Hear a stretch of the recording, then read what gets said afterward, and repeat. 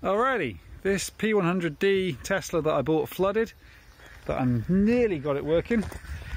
One of the things that isn't working on it, that didn't survive the flood, is its charging cable, which is a bit disappointing because I don't have a shiny nice charging cable to go with my Tesla.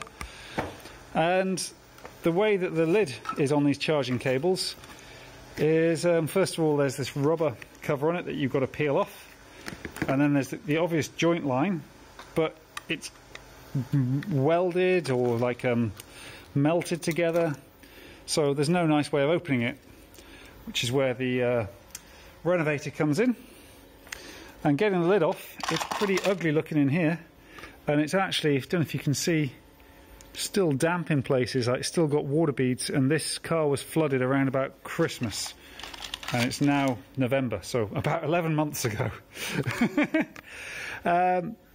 I thought I'd been lucky with my renovator.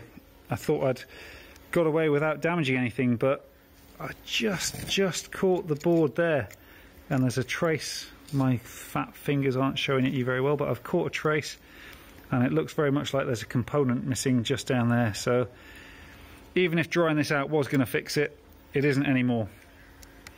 Anyway, interesting to see inside. I love the way that Tesla do their ultrasonic welding on things like this. Really nice, and like, yeah, their details are so good. This little box here, it handles 3-phase.